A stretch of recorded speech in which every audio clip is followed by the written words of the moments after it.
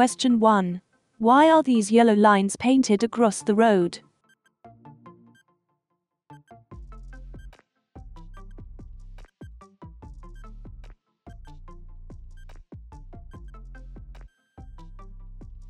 C. To make you aware of your speed. These lines are often found on the approach to a roundabout or a dangerous junction. They give you extra warning to adjust your speed. Look well ahead and do this in good time. If you want to pass dvsa theory test in first time, you can download our EOS app. App contains 2500 dvsa test questions, 250 hazard perception videos, 630 traffic road signs and 300 highway code rules. Even 98.50% people pass their test first time after using our app. You can find link in the description. Download app for free from App Store, which contains latest 2024 material licensed by dvsa authority. Get 3 days free trial for a limited time. Let's get back to the video. Question 2. What type of vehicle could you expect to meet in the middle of the road?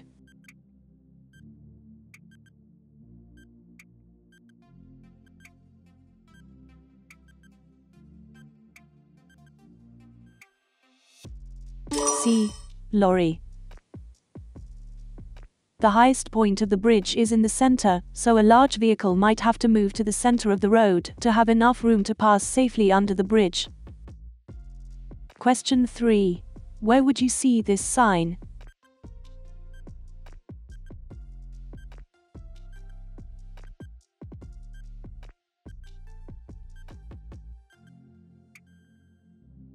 D. On the rear of a school bus or coach. Vehicles that are used to carry children to and from school will be traveling at busy times of the day. If you're following a vehicle with this sign, be prepared for it to make frequent stops.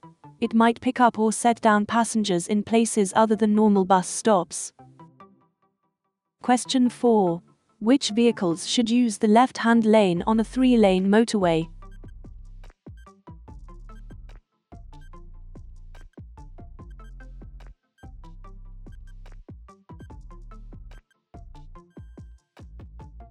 A. Any vehicle that isn't overtaking. On a motorway, all traffic should use the left-hand lane unless overtaking. When overtaking a number of slower vehicles, move back to the left-hand lane when you're safely passed.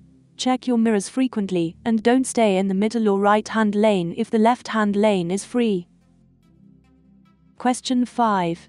Your vehicle breaks down on a motorway, and you need to call for help. Why might it be better to use an emergency roadside telephone rather than a mobile phone?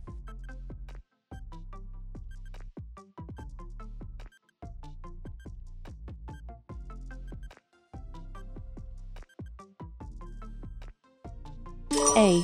It allows easy location by the emergency services. On a motorway, it's best to use a roadside emergency telephone so that the emergency services are able to find you easily. The location of the nearest telephone is shown by an arrow on marker posts at the edge of the hard shoulder. If you use a mobile, find out the number on the nearest marker post before you call. This number will let the operator know where you are and in which direction you are traveling.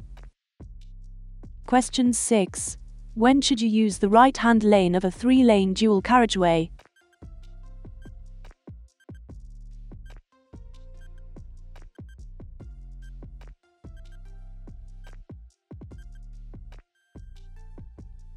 B. When you're overtaking or turning right.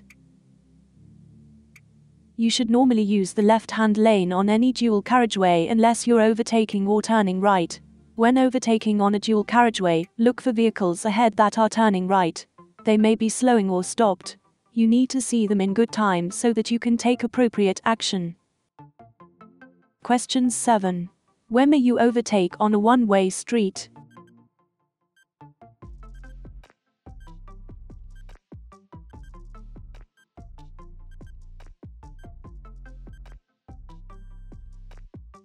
A. On either the right or the left. You can overtake other traffic on either side when traveling in a one-way street. Make full use of your mirrors and ensure it's clear all around before you attempt to overtake. Look for signs and road markings, and use the most suitable lane for your destination. Question 8. Who is authorized to signal you to stop?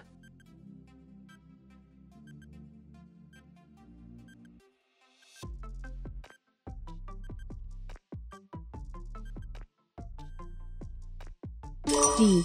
A police officer. You must obey signals to stop given by police and traffic officers, traffic wardens and school crossing patrols. Failure to do so is an offense and could lead to prosecution. Question 9. Which type of sign tells you what you must not do?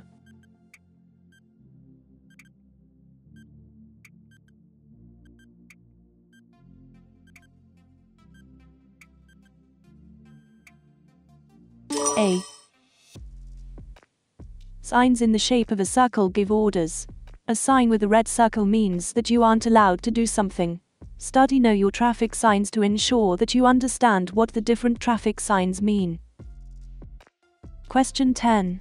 What does this sign mean?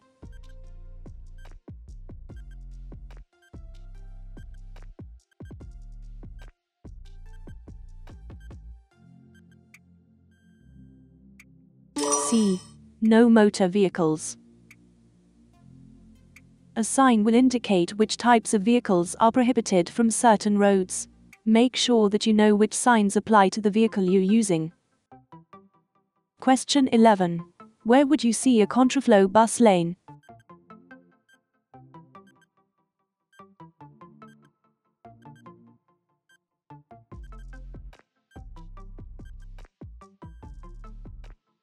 B. On a one-way street. The traffic permitted to use a contraflow lane travels in the opposite direction to traffic in the other lanes on the road. Question 12. What does this traffic sign mean?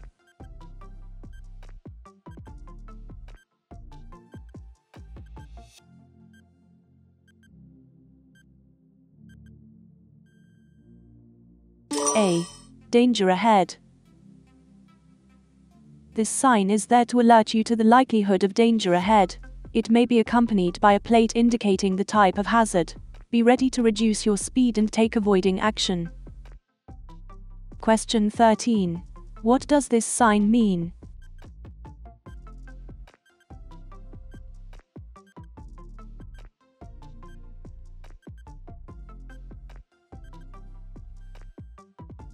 B.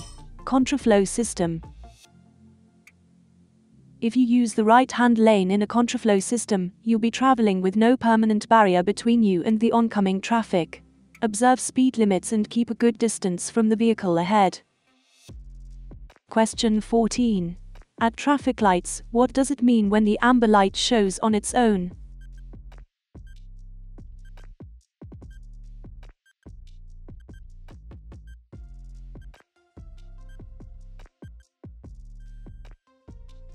D. Stop at the stop line. When the amber light is showing on its own, the red light will follow next. The amber light means stop, unless you've already crossed the stop line or you're so close to it that stopping may cause a collision. Question 15. What does this road marking mean?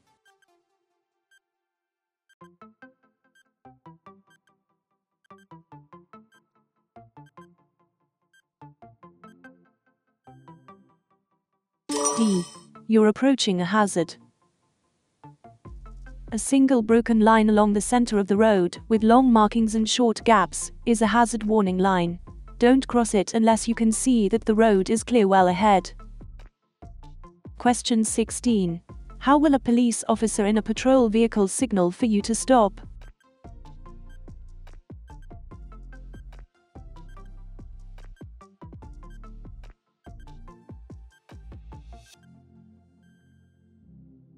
A. Flash the headlights, indicate left and point to the left. You must obey signals given by the police. If a police officer in a patrol vehicle wants you to pull over, they'll indicate this without causing danger to you or other traffic. Question 17. Where can you find reflective amber studs on a motorway?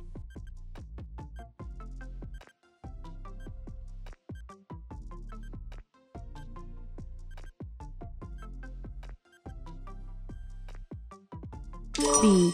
On the right-hand edge of the road. At night or in poor visibility, reflective studs on the road help you to judge your position on the carriageway. Question 18. What does this sign mean?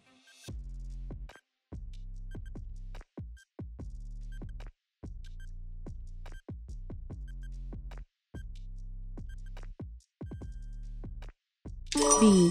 End of restriction. Temporary restrictions on motorways are shown on signs that have flashing amber lights.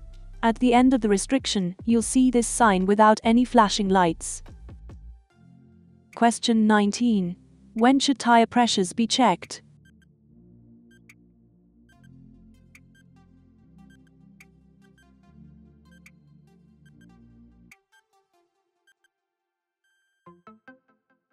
C.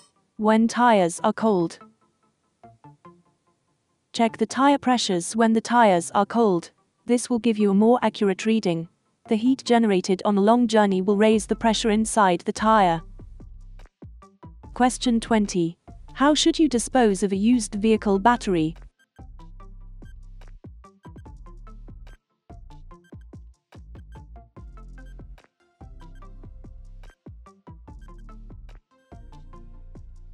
D.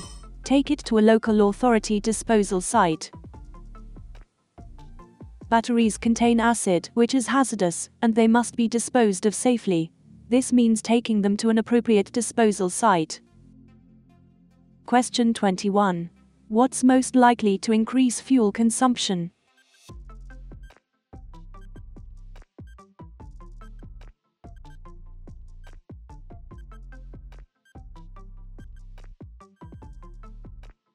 B. Harsh braking and accelerating. Accelerating and braking gently and smoothly will help to save fuel and reduce wear on your vehicle. This makes it better for the environment too. Question 22. You're approaching a crossroads. What should you do if the traffic lights have failed?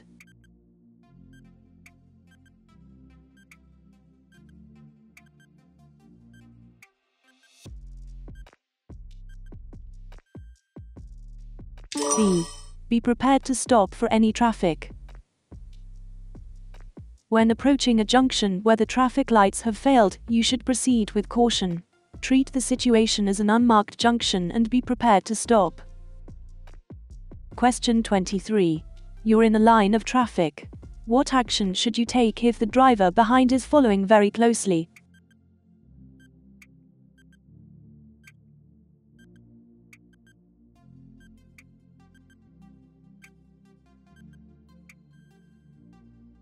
D. Slow down, gradually increasing the gap between you and the vehicle in front. If the driver behind is following too closely, there's a danger they'll collide with the back of your vehicle if you stop suddenly. You can reduce this risk by slowing down and increasing the safety margin in front of you. This reduces the chance that you'll have to stop suddenly and allows you to spread your braking over a greater distance. This is an example of defensive driving.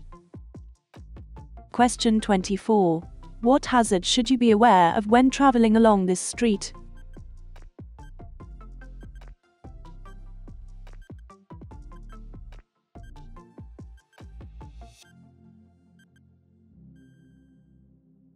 A.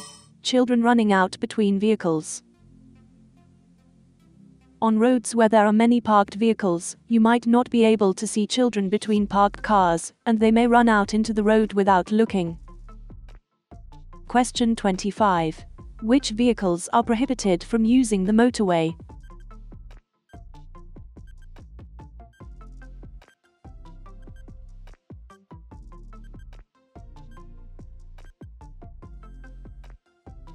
D.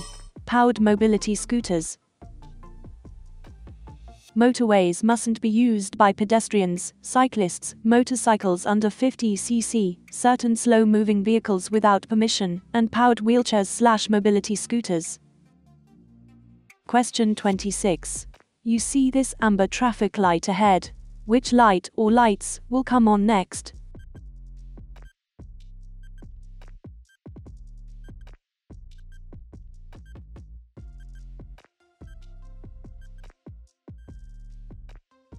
C. Red alone. At junctions controlled by traffic lights, you must stop behind the white line until the lights change to green. A red light, an amber light, and red and amber lights showing together all mean stop. You may proceed when the light is green unless your exit road is blocked or pedestrians are crossing in front of you. If you're approaching traffic lights that are visible from a distance and the light has been green for some time, be ready to slow down and stop, because the lights are likely to change. Question 27. What does this sign mean?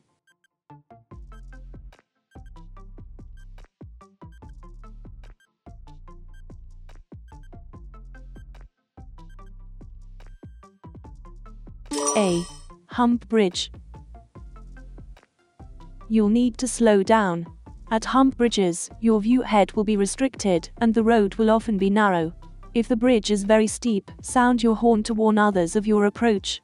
Going over the bridge too fast is highly dangerous to other road users, and could even cause your wheels to leave the road, with the resulting loss of control. Question 28. What does this sign mean?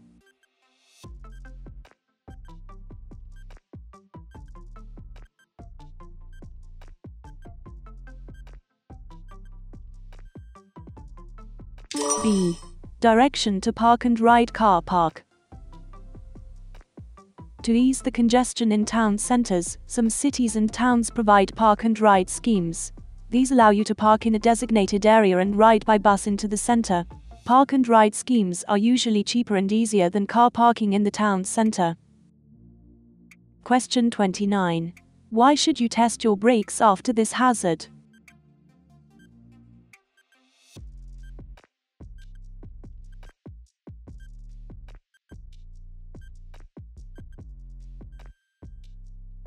D. Your brakes will be wet.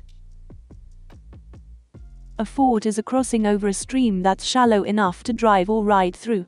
After you've gone through a ford or deep puddle, your brakes will be wet and they won't work as well as usual. To dry them out, apply a light brake pressure while moving slowly. Don't travel at normal speeds until you're sure your brakes are working properly again. Question 30. You're traveling on a motorway in England. When must you stop your vehicle?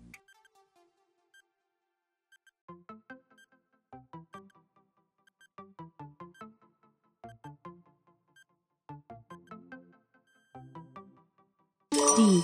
When signaled to stop by a traffic officer. You'll find traffic officers on motorways and some primary routes in England and Wales. They work in partnership with the police, helping to keep traffic moving and helping to make your journey as safe as possible. It's an offense not to comply with the directions given by a traffic officer. Question 31. Who may use token crossings?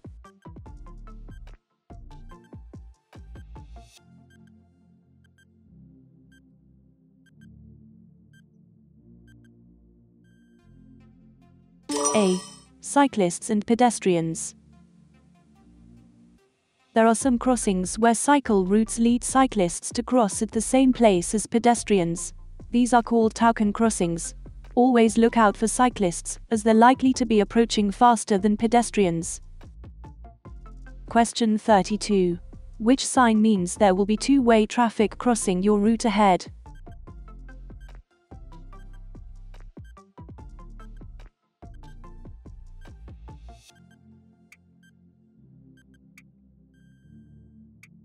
B. This sign is found in or at the end of a one-way system. It warns you that traffic will be crossing your path from both directions. Question 33. Which sign means turn left ahead?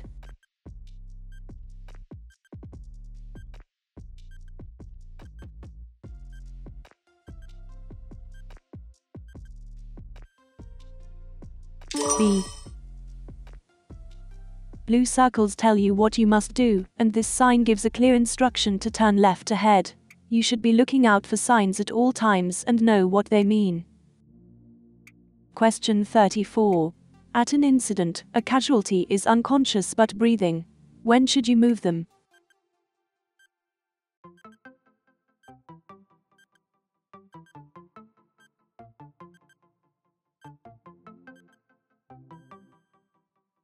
D.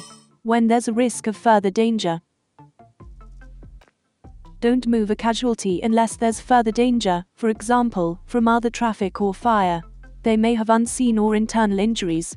Moving them unnecessarily could cause further injury. Don't remove a motorcyclist's helmet unless it's essential. Question 35. What does it mean if this light comes on while you're driving?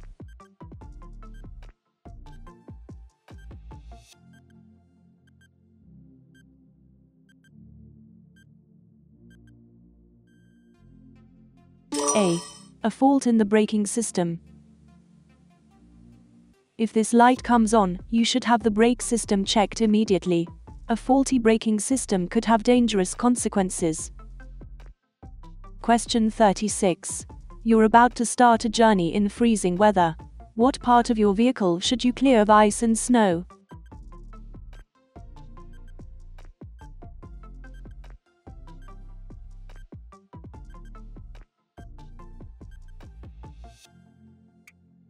D. The windows. Driving in bad weather increases your risk of having a collision. If you absolutely have to travel, clear your lights, mirrors, number plates and windows of any snow or ice, so that you can see and be seen. Question 37. You're driving in fog. Why should you keep well back from the vehicle in front?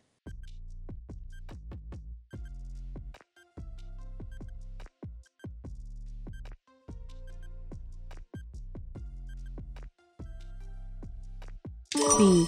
In case it stops suddenly. If you're following another road user in fog, stay well back. The driver in front won't be able to see hazards until they're close, and might need to brake suddenly. Also, the road surface is likely to be wet and could be slippery. Question 38. When should you use the left-hand lane of a motorway?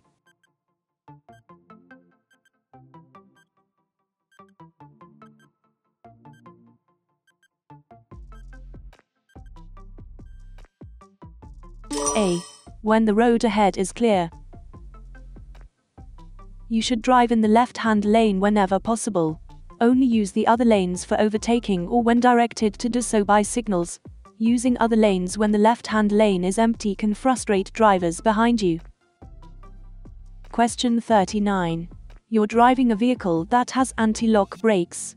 How should you apply the foot brake when you need to stop in an emergency?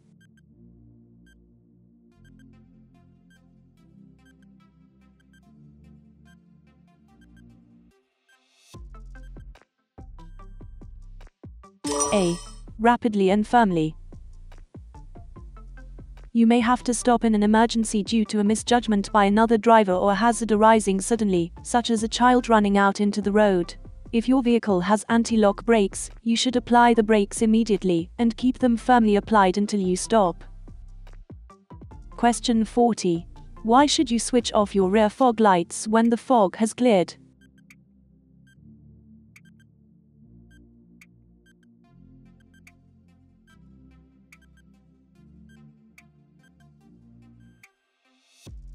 B. To prevent dazzling drivers behind. Don't forget to switch off your fog lights when the weather improves. You could be prosecuted for driving with them on in good visibility. The high intensity of rear fog lights can dazzle drivers behind and make your brake lights difficult to notice. Question 41. You're driving on a wet road.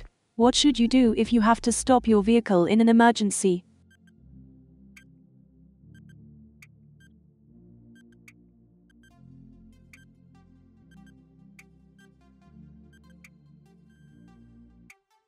C. Keep both hands on the steering wheel. As you drive, look well ahead and all around, so that you're ready for any hazards that might develop. If you have to stop in an emergency, react as soon as you can while keeping control of the vehicle. Keep both hands on the steering wheel so you can control the vehicle's direction of travel. Question 42. What's the safest thing to do if you have to leave valuables in your car?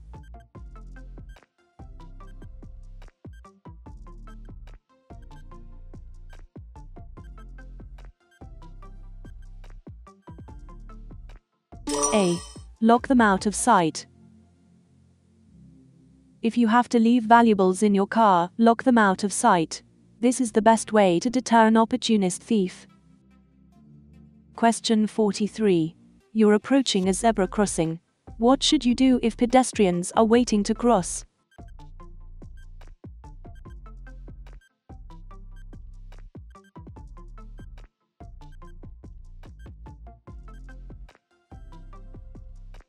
B. Slow down and prepare to stop. As you approach a zebra crossing, look for pedestrians waiting to cross. Where you can see them, slow down and prepare to stop. Be especially careful of children and older people, who may have difficulty judging when it's safe to cross. Question 44. You need glasses to read a vehicle number plate at the required distance. When must you wear them?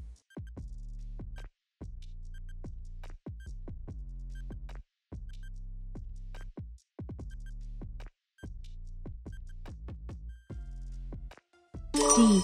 Whenever you're driving. Have your eyesight tested before you start your practical training. Then, throughout your driving life, have checks periodically, as your vision may change.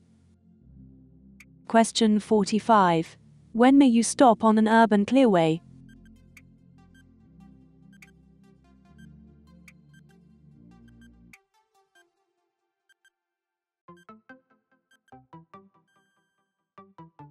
C. To set down and pick up passengers.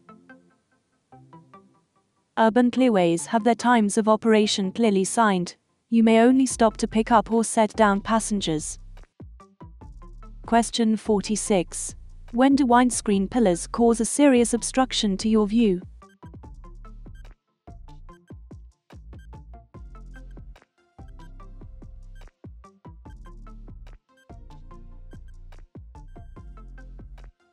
B. When you're approaching bends and junctions. Windscreen pillars can obstruct your view, particularly at bends and junctions. Look out for other road users, especially cyclists, motorcyclists and pedestrians who can easily be overlooked. Question 47. The road outside this school is marked with yellow zigzag lines. What do these lines mean?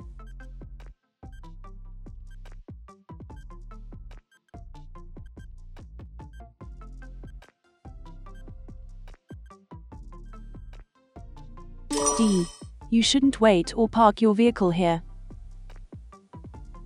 Parking here would block other road users' view of the school entrance and would endanger the lives of children on their way to and from school. Question 48. Which lights should you use when you're driving in a tunnel?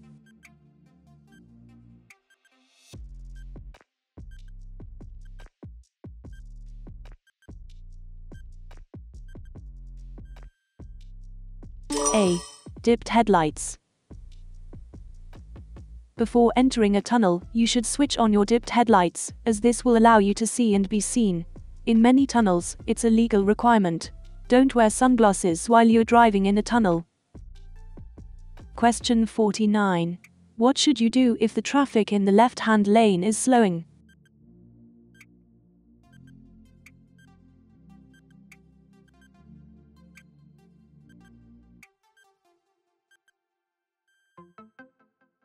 D. Slow down, keeping a safe separation distance. Allow the traffic to merge into the left-hand lane.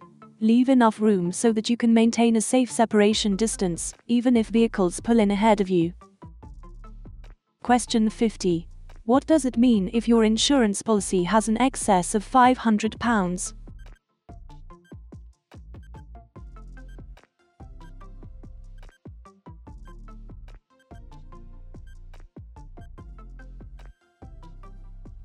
C.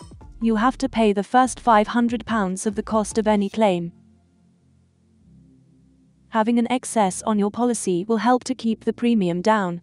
However, if you make a claim, you have to pay the excess yourself, in this case, £500. If you want to pass dvsa theory test in first time, you can download our EOS app. App contains 2500 dvsa test questions, 250 hazard perception videos, 630 traffic road signs and 300 highway code rules. Even 98.50% people pass their test first time after using our app. You can find link in the description. Download app for free from App Store, which contains latest 2024 material licensed by DVSA authority. Get 3 days free trial for a limited time.